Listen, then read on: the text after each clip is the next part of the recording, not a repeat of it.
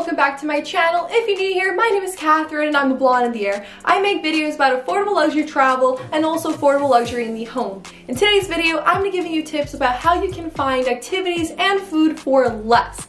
I'm really excited. This is part 4 of my 4-video series that I've been doing for the past few weeks. My previous videos were about what to do before you book your trip, how to find better priced flights, also better priced accommodations, and now today we're talking about food and activities. So let's begin.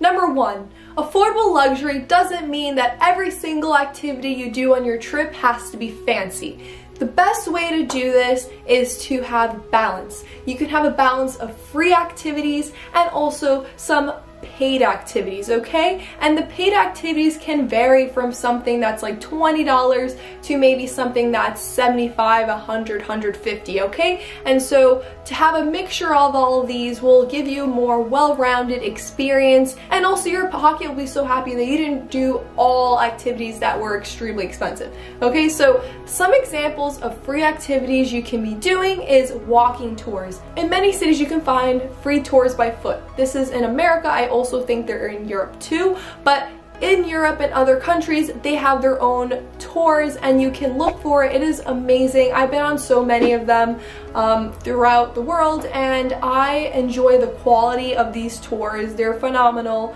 and if you enjoyed it, you would give a small tip or big tip at the end. I definitely recommend it as a great way to, save some money, but also have a great experience and learn about the place that you're visiting. Another example of finding free activities is actually going to a website called Atlas Obscura.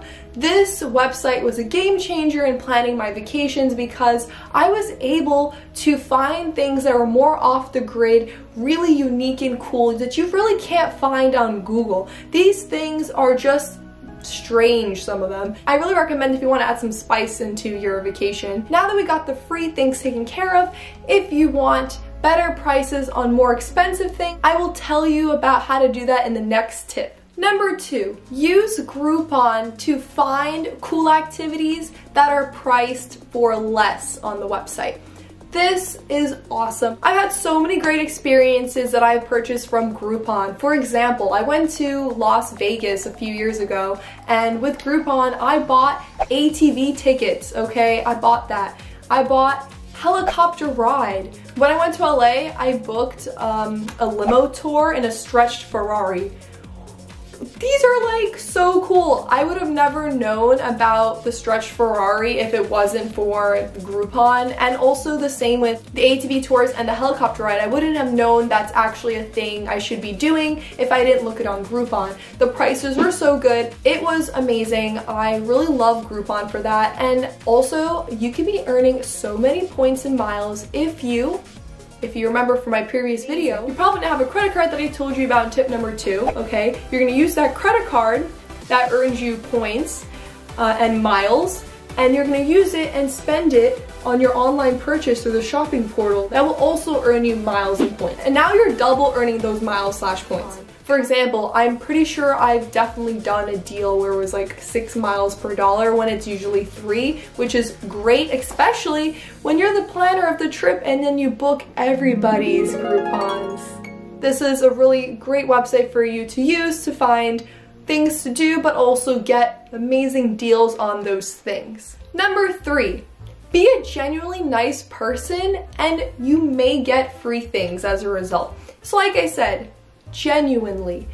Don't be nice just to get free things. I'm just saying this as, something I've learned over the years from my nice, good heart.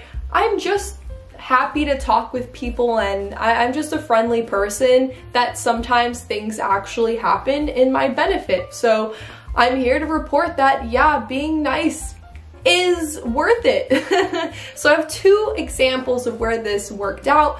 And the first one was when my boyfriend and I were checking in to the Marriott Marquis in Washington, D.C.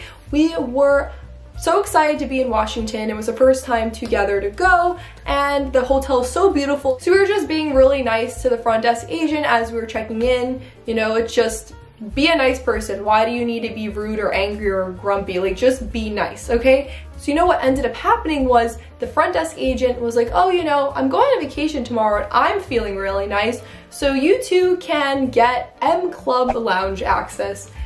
And we're like, huh, very interesting.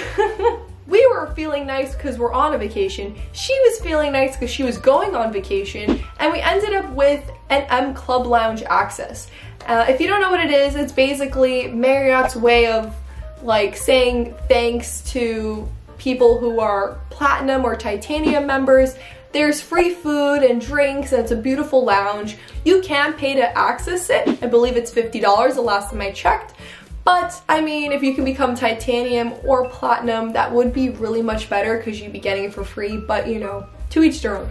The second example is when my mom and I, we flew to Nantucket for a day trip, and we knew there was a lot of things we wanted to do while we were there. And once we arrived to this very tiny airport, I mean, it was really small. We saw a woman who looked like she was part of the tourism board. We asked the tourism board lady if she can show us where the bus is. We wanted to go on the bus that will take us to the center of the town. It costs $3 per person. Also, we were interested in other things that she would recommend us to do while we're here for the day. And she spent like a good 10-15 minutes giving us advice, and we were just so thankful that someone was there to help. Like, I was just gonna Google stuff, but she was so helpful. And then out of the blue, she's like, hey, like, here you go. And it was free tickets to go on that bus. What? What? Oh my God, like, this was unexpected. Like, oh my goodness. So we were just nice, and she was feeling nice, and here we are with 2 free tickets. So that's what happens when you're nice to people. Number 4. Pay for only 1 meal a day.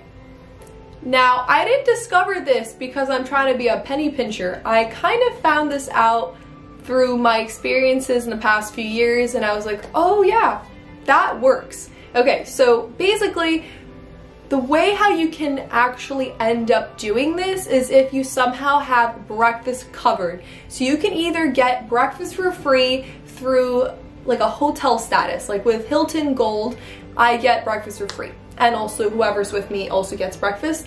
You can also get breakfast for free if it was included in your hotel rate. It's really helpful because when you wake up that day, you know you already have breakfast covered. You wake up and just go straight down to breakfast. It's a really nice way to live. Because usually the breakfast is a buffet, and so I eat a lot, that I end up kind of skipping lunch. So yeah, that's kind of how I don't really need to go get lunch on trips. And then by the time it's dinner, I'm hungry, and so I will pay for that 1 meal. Now, this is not the case all the time, okay? You'll probably see me in one day, I might have been to a few places and ate at all of them.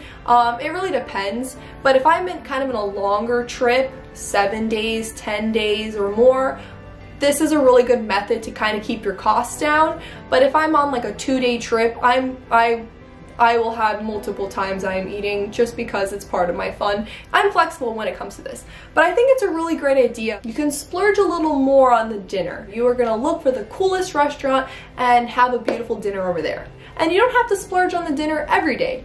You can have some regular dinners and then just have a really nice dinner the first night and the last night. Just think of a way to make this affordable for you. Number 5, if you want the experience, the ambiance of an expensive restaurant, just grab drinks or even appetizers instead. This is a really great tip for you if you want to have the luxury elements, but you don't want to spend that luxury price tag. And the best example I can give you was when my mom and I went to Toronto last summer. We did a road trip there, by the way, and we decided to go to the Shangri-La Hotel. This is a hotel that is about $700 per night and more. We were in their beautiful lounge and ordered nice cocktails and had a great time, but we didn't have to, you know, spend an arm and a leg to be there, you know?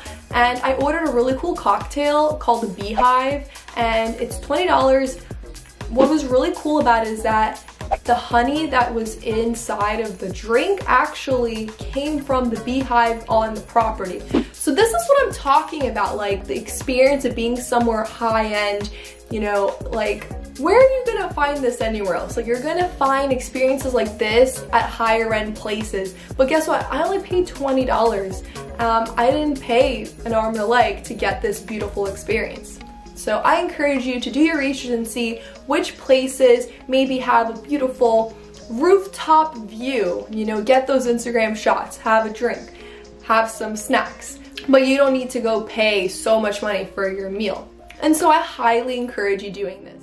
Number 6 is something that I just added after I've been doing research for my trip that's coming up tomorrow, and it is to use social media and blogs to find inspiration, and you may even stumble upon on deals. I'm so excited that I realized that this is something else I do, because then I get to share it with you before I post this video.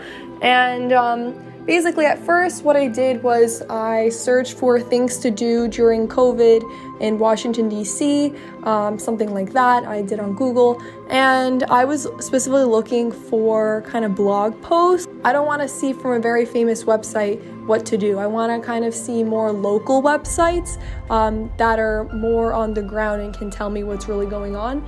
And so I found one, and it was so helpful. And then I thought, okay, it would be really cool if I actually, you know, went on Instagram and saw pictures that people were posting, and maybe I'll find inspiration that way. And yes, I did. I found inspiration. I found some really cool places to go, some good places to eat, and I even got to get a coupon code for something that I actually found out about from a blog post. So I definitely recommend this as one of the ways to find inspiration and deals. Thank you so much for watching my video. I really hope you enjoyed it, and if you did, please give me a thumbs up, and if you haven't already, please subscribe to my channel. If you're already subscribed, I am so thankful, and I'm so happy to have you in this little community of ours, and I'll see you in another video.